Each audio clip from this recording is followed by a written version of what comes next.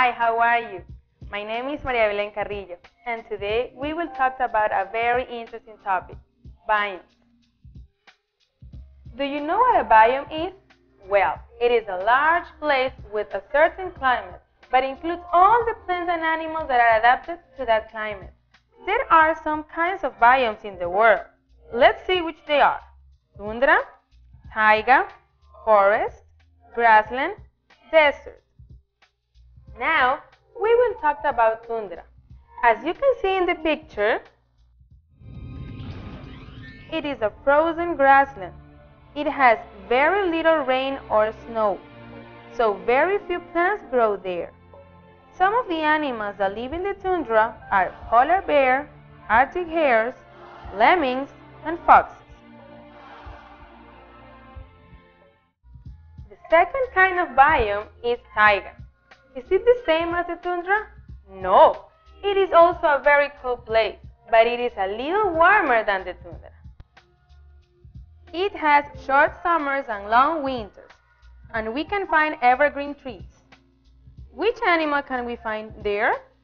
Elks, mooses, bears, and birds. Now, let's talk about a desert. It is the driest biome of the world, and the animals and plants that live there need special characteristics to live in that place. Which animal lives in the desert? The camel. And which plant can we see there? The cactus.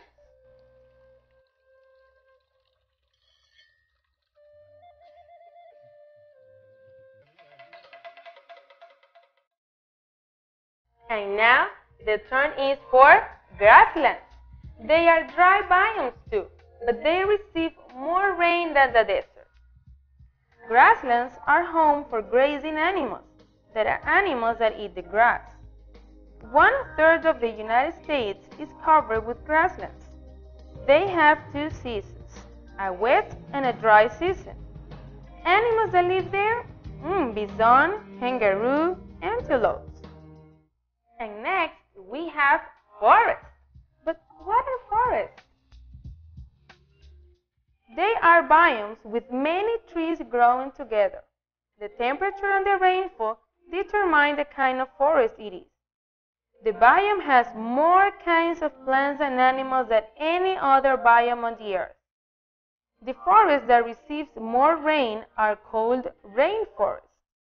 What animals can we find there? Insects,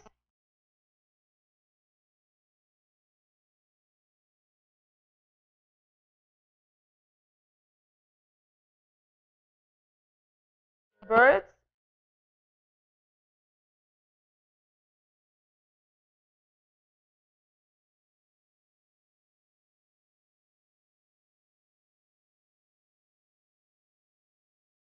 frogs,